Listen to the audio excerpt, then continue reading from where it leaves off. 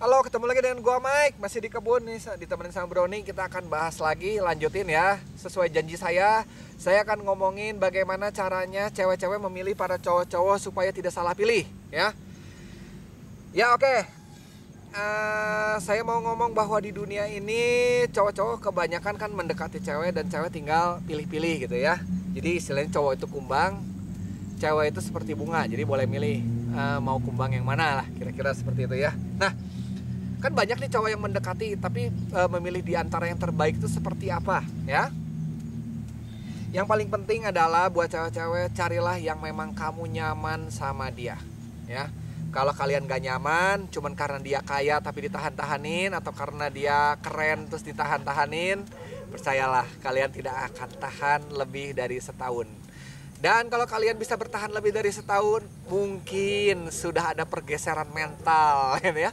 Anda akan mengalami sedikit sakit jiwa. Mungkin Anda akan depresi, atau lebih parah lagi bisa-bisa skizofrenia ya. Oke. Jadi pertama, pilihlah seorang pria yang bisa membuat kamu nyaman. Itu paling penting karena kamu akan hidup bersama dia selamanya ya. Kedua, pilihlah pria yang mau bertanggung jawab untukmu. Dimana ciri-cirinya sang pria itu mau minta maaf, tidak selalu benar. Dia tahu kapan dia salah dan mau bertanggung jawab memperbaiki kesalahannya. Oke? Jadi kalau cowok yang gak mau minta maaf, itu pertanda kalian akan ngebatin ya. Lanjut. Nah, selanjutnya adalah